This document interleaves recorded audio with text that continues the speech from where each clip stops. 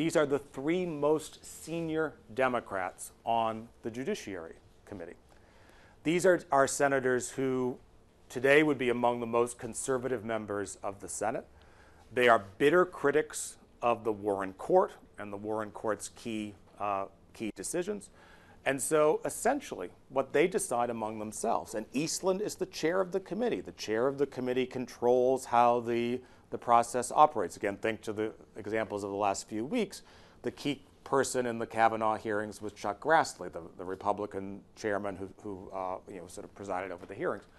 What Eastland, McClellan, and Ervin decide is that they are going to use this opportunity to put the Warren Court on trial, to basically bring Abe Fortas before their committee and grill him on a variety of Warren Court decisions.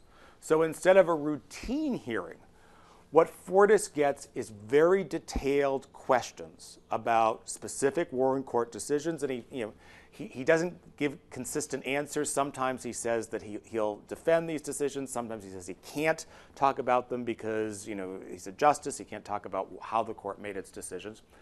And the committee also starts asking questions about Fortas's advice to Johnson, which again is highly improper. A Supreme Court justice should not be providing political advice to a sitting president. Everyone knew that Fortas was doing it.